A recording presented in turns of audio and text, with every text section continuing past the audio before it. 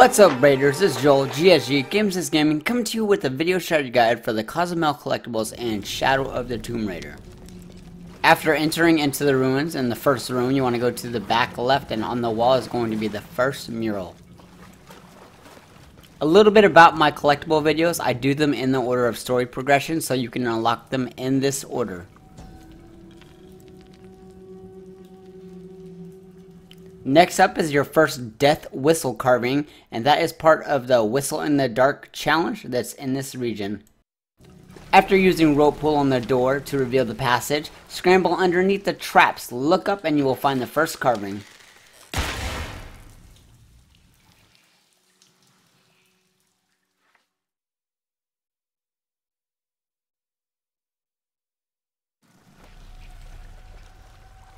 Once you come to the end of the dark tunnel, you're going to enter the next large room. Look up and to the right and you will see another carving.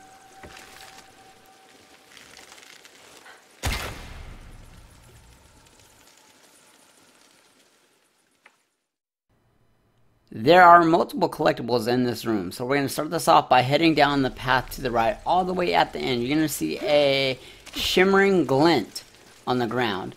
And you're going to get that dig icon. You want to dig up the first survival cache.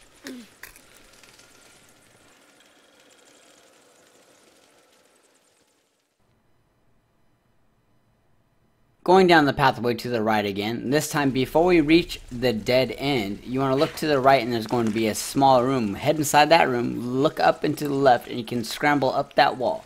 Once you get up there, head to the exit to the left and then look down to the right for the first relic.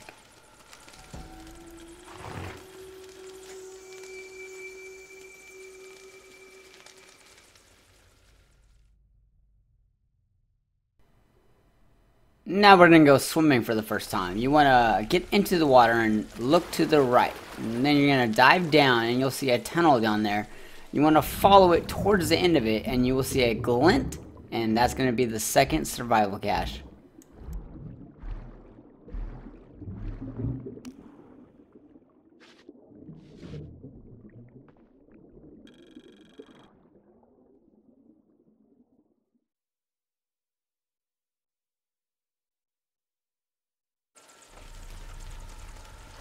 Heading back into the water, you want to swim towards the middle and dive down. Look towards the floor and you will see your second relic.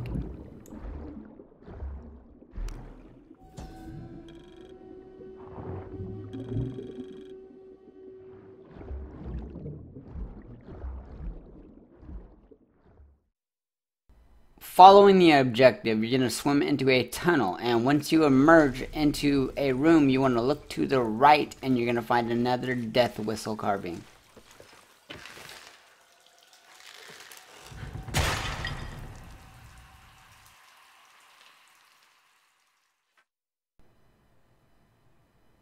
Now, I'm pretty sure the Archivist Map do not count towards your completion, but I do show them when I do find them, and this one is going to be against the back wall. The rest of our collectibles are in this large room with the pyramid. On the second set of bells, you want to get to the second bell and look right in front of you and you will see another death whistle carving.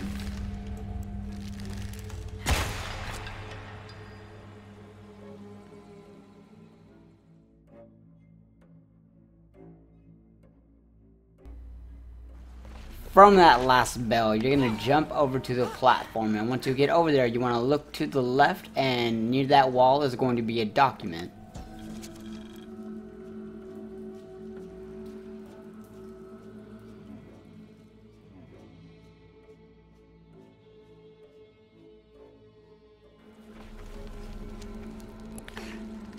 Once you reach the rope post, you want to tether a rope between the two posts.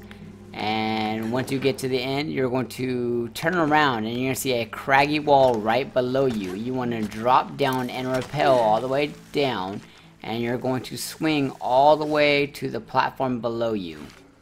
Once you get there, there's going to be a survival cache.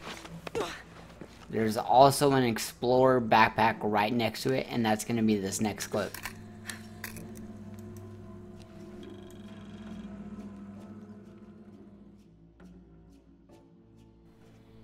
Now we're going to head back down to that area and collect the Explorer backpack. Hopefully you already did. And if you're wondering why I use separate clips instead of a single clip for multiple items, that is because it's very convenient in the timeline. If you're looking for one single thing, you don't have to watch an entire video to figure out how I got there. So now you know the why, so hopefully that prevents the comment commandos from blasting the video. And again, I am pretty sure that the Archivist Map and the Explorer backpacks do not count towards the completion.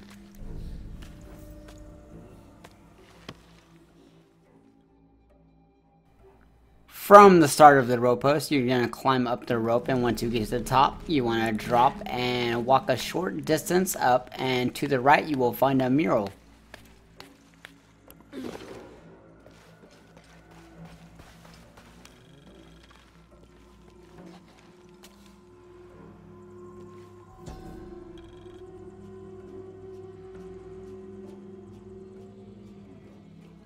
From the crank at the cart puzzle, you're going to look up, out towards the pendulums, and hanging from a beam is going to be the final death whistle carving. Shoot that down and complete the Whistle in the Dark challenge.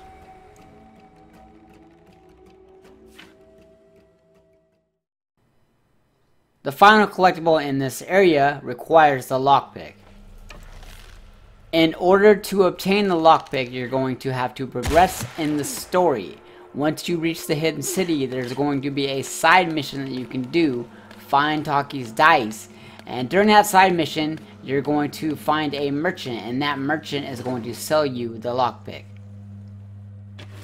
Now that you have the lockpick, you're going to use the rope post and climb all the way to the top, and once you do, you want to turn around and look all the way to the other end. You're going to see another rope post. You're going to fire a rope across, and you're going to climb the rope all the way to the other side. Once you get into that small room, look to the left and you will find a treasure chest. And that's going to do it for the collectibles in this region. So if you found this video helpful, make sure you give it a big thumbs up. If you are a returning raider, I want to thank you for coming back. Welcome back. And if you're new, that's okay. Hopefully you follow this video series. Thanks for watching, guys.